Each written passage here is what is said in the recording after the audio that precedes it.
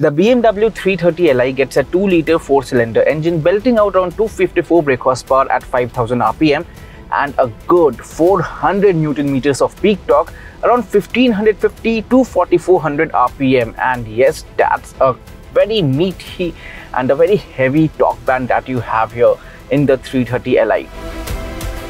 The 8-speed ZF-sourced automatic gearbox we are so familiar with works its charm as well. Building up on the linear power delivery, and the 0 to 100 km/h run is achieved in just 6.2 seconds, which still is brisk given its weight and relaxed nature.